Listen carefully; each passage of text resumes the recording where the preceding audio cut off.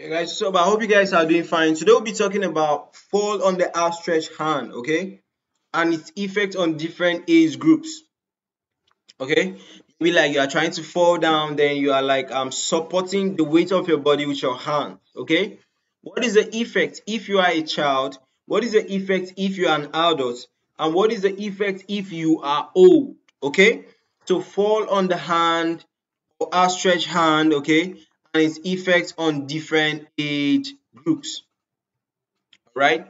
So let's move, guys. The force of a fall on the hand produces different effects in different age groups, okay? Now, in a child, it may cause displacement of the distal radial epiphysis, okay? In a child, just like the radius, that's the bone. I hope you guys should at least you have you guys should have your what do they call it, your atlas beside you anytime you are listening to my videos, okay? So if I'm talking about the radius, you're actually looking at the radius, okay? So now in a child, it may cause displacement of the distal, that's the lower part of the radius, okay? How about in an adult? The shafts of the radius and ulna may fracture, or the scaphoid may fracture. You know the scaphoid is like part of the carpal bones. Now take your atlas, look at the scaphoid. That bone might be ruptured.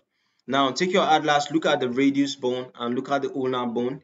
Okay, the shafts, that's the body, might be ruptured. Okay, then how about in an elderly person?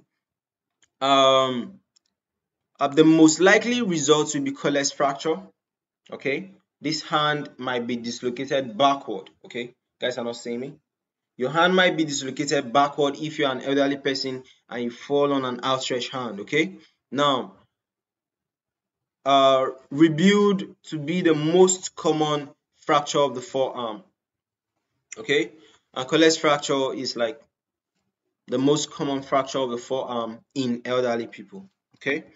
That's the effect of falling on outstretched hand.